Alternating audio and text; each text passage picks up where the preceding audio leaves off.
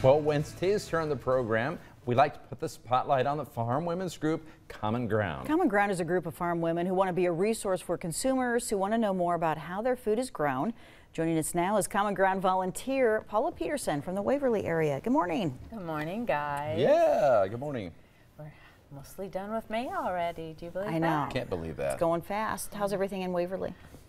Not bad. Busy. Today's Christian's last day of finals, so then we'll get him full-time coming out and helping run fence in the morning, so we're excited about that. And we got cows out on pasture. We still got some corn to get in the ground, but I'm not knocking rain. Yes. Yeah. And we got some soybeans in, but we've got a long ways to go.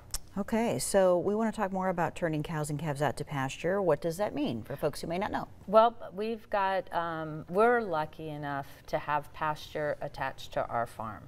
A lot of the bigger farmers and ranchers, they actually travel their cows out west. We've got some friends that they've got them out by Callaway and that.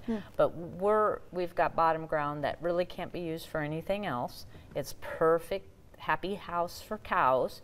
And so once the grass gets so tall and Tom fertilizes it, you know, to make sure we've got good growth and the cows can come up to the house for water. So we can just turn them out. They've got fresh grass and fresh water all the time. But we have to hold it until the grass gets, because we want to make sure we're doing the best thing we can for the grass. And the bulls don't get to go out until middle of June. They have to stay up in the yard. So there is a lot of management, I guess, that goes with that, right? To kind of manage the pasture and make sure you're handling the ground correctly. Well, in the last year and this year, we started something new where Tom is actually dividing. It's like a 200-acre plus pasture, and he divides it into sections, and he's rotating the cows from each section. And so the grass gets a chance to grow in a little bit more areas. And so we've done this rotational grazing last year, and it worked pretty well. The cows are pretty good about telling him when they want to move. Sometimes before Tom wants them to move.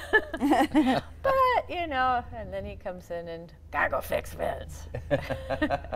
Paula, why do you think it's so important for consumers to understand what you're doing here with pasture land? I think overall it's just important to know that we can't make more land, and so we have to be the best stewards as we can, and in order to take care of our cows we have to make sure they have all the resources they need, whether it's the grass, the fertilizer, or the minerals and water. We've got to make sure, and that's what we do all day long.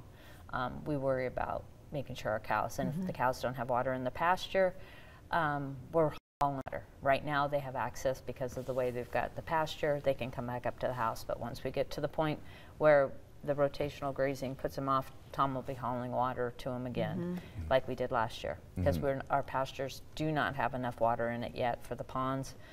Even though we've had all these rains, we're not quite there yet. But the rain has been good. Oh, I'm not knocking the rain. Yeah. I am not knocking the rain. It can keep coming. It can keep coming. All right, well, you're sticking around. You have a recipe to share, right? I have a pineapple fluff recipe that Tom told me I could practice several times before I came, and they snuck some out yesterday. Him and Zach did before, so. That's a good sign. I know Jerry, our previous guest, he said, I want that recipe. So. All right, Paula, thanks. Thanks. All right.